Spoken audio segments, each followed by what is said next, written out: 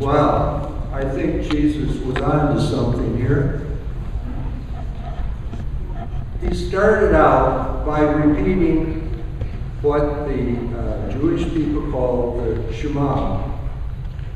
Love the Lord your God with all your heart, soul, and mind.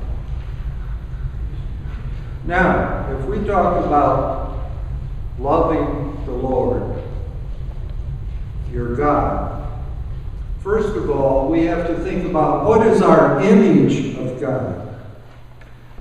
You know, a lot of people have images of God that make it very difficult for them to love God. They think of God as the judge. They think of him as sort of a super policeman. It's sort of like he's standing there with this sledgehammer in his arm, waiting for you to make a mistake so he can bonk you on the head.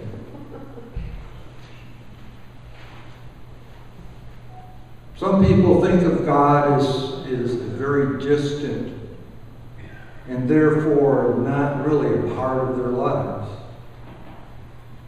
But if we are to understand the commandment, love the Lord your God with all your heart, soul, and mind, we have to understand that our image of God needs to be that God is loving and caring. If we think of God as loving and caring, then indeed we can think about putting our faith and our trust in God. Now, when we think about loving the Lord your God, we also have to think about what is your place for God. I think in all too many cases, people sort of have developed a compartmentalized faith. I've read various accounts of a group called Pew that puts out religious surveys. And in many cases, they find out that there's not much difference between what the Christian population believes and what the popular culture is teaching. Now, I think to myself, why is that? And I think one of the reasons is that there are people that have developed a compartmentalized faith. Now, I'm going to illustrate what I mean by that.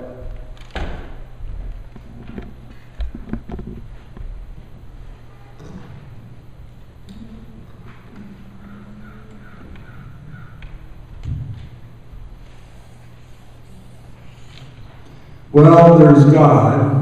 We put God in this compartment. And then ourself, we put self in another compartment.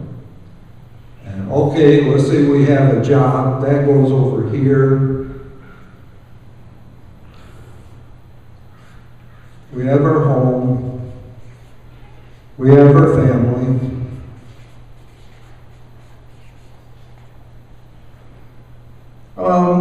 We have our leisure. We have church. Now, if you have a compartmentalized faith, then you come to church on Sunday and you say, okay, my religious obligations are over, now I'll go home and just kind of go on with life.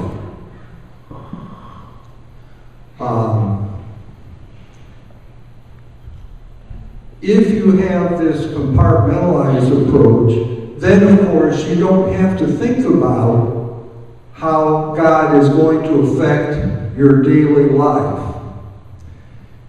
And when that happens, I think it results in people saying they're Christian and yet not showing up an awful lot of difference between them and the culture around them. I think for us, we really need to develop a much different approach. God needs to be at the center. God needs to be the overriding influence on our life. Then God affects self, family, job. Otherwise, do the people at your job have any inkling that you're Christian? If they don't, doesn't that kind of point to this compartmentalized approach to life?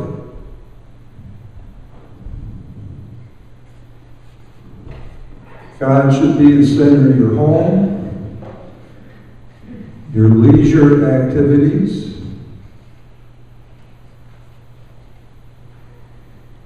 and, of course, God should be at the center of your church experience.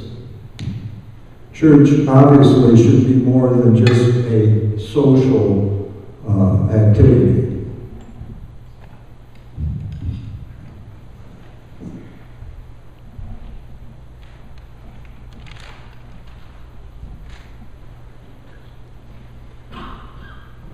Now, I think that part of the issue then comes down to how comfortable are you with our popular culture?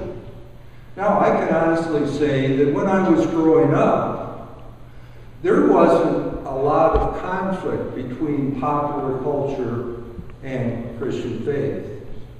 But the times have changed. And now there are a lot of conflicts that have developed between popular culture and our faith. For example, moral relativism is becoming very much in vogue. Otherwise, there are no absolutes.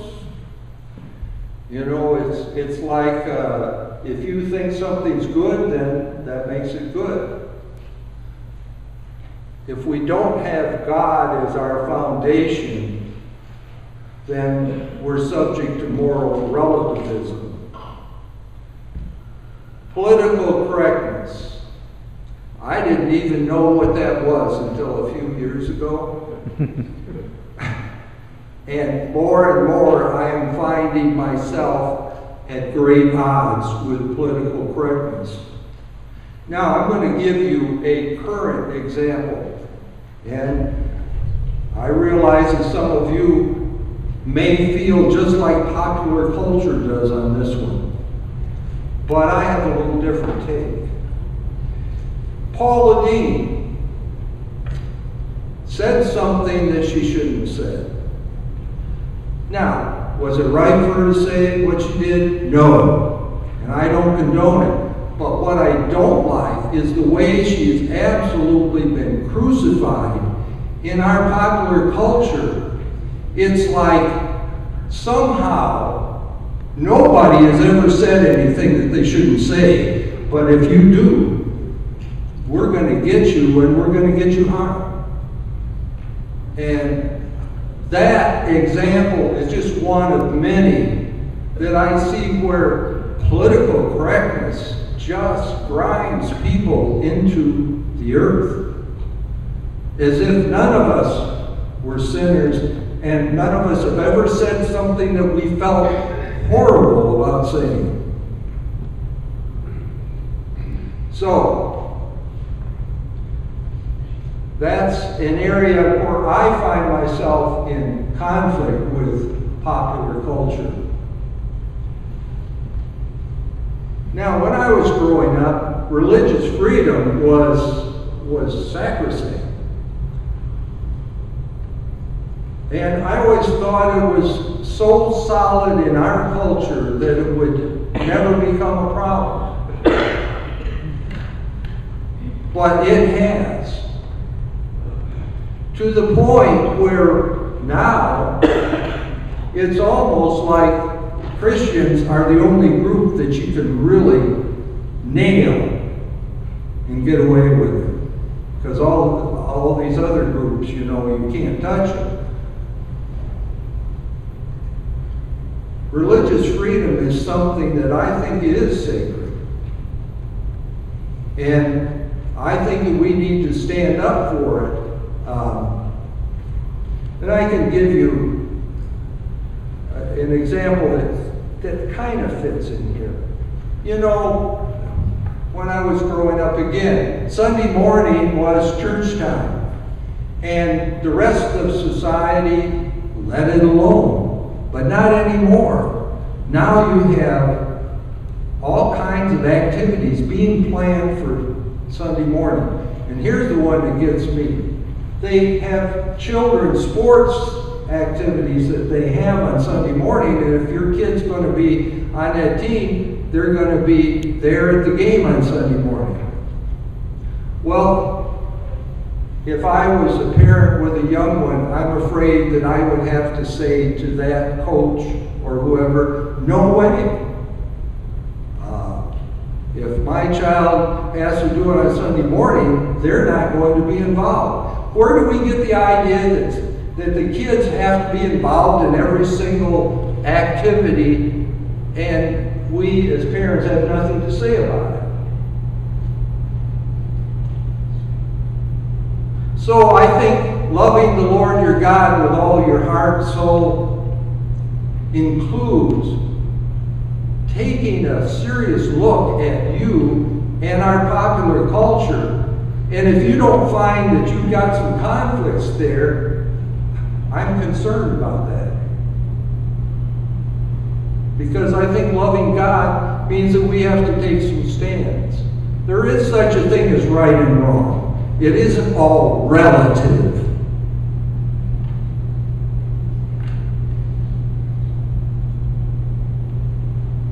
Now, it also says in the first commandment that Jesus mentioned, love the Lord your God with all your mind. Well, faith is rational as well as emotional. I would have to say that when I was growing up, there was kind of, it leaned a little bit, maybe too much in the emotional direction and not enough in the rational. I think we need to have a balance there. Yes, we need to have a relationship with Jesus that has our emotions involved, but it also needs to have our intellect. Christians should be studying, read the Bible, read Christian literature, keep up on the meaning of your faith. And I'm going to direct this maybe a little bit more towards retirees, but it applies to everybody. And that is, don't become a couch potato if you retire and just sit there and vegetate.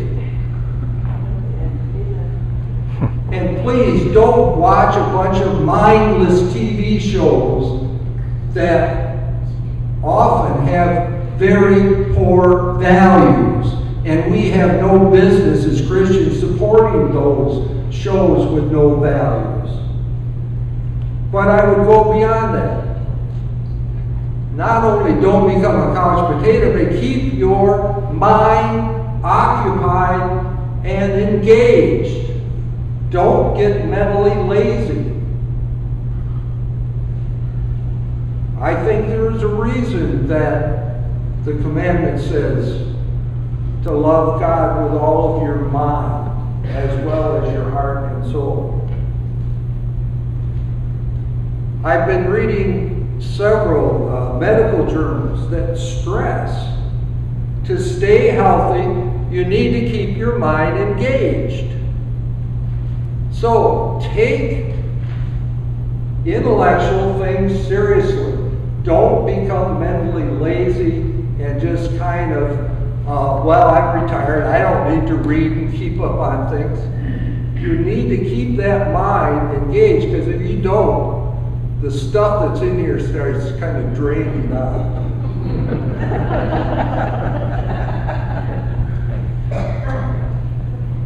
Then Jesus said, the second commandment, which is like the first, is to love your neighbor as yourself.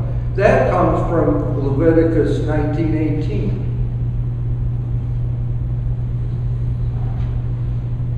Love yourself properly. In order to love your neighbor, you have to first love yourself. Now, what I don't mean by that is you don't become narcissistic, boastful, bragging, stuck on yourself. That is not loving yourself. That's a total misunderstanding of the concept. To love yourself, you have to develop a true self-esteem. Now, when I say a true self-esteem, I think back a number of years ago, there was kind of a movement in education about teaching self-esteem. I think the goal was fine, but I think the process used was often missed the point. True self-esteem comes from doing something that you can feel good about.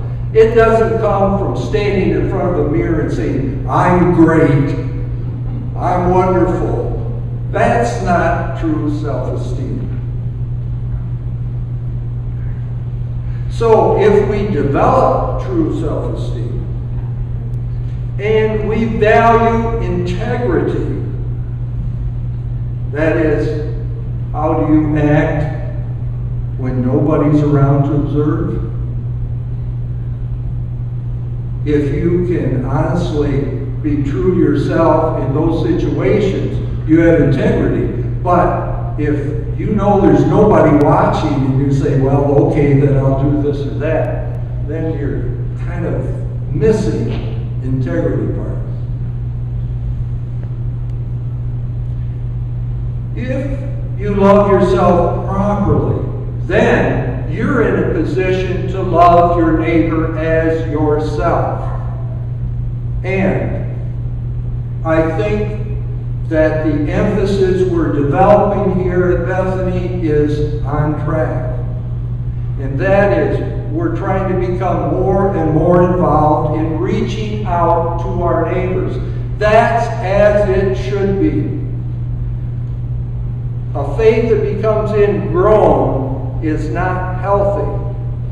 So we need to continue to look for ways that we can reach out to our neighbors, that we can serve. You know, Jesus talked an awful lot about the heart of a servant. And that's what we need to develop, the heart of a servant, where we truly see a need to be giving and not just receiving. You know, people who have their hands out all the time, they're not developing a healthy approach to life. And the people who are giving of themselves, that's taking Jesus seriously when he says, love your neighbor as yourself. So, I think Jesus was really on to something here when he was asked the question, what is the great commandment? First of all, love God with all your heart, soul, and mind. And secondly, love your neighbor as yourself. Amen.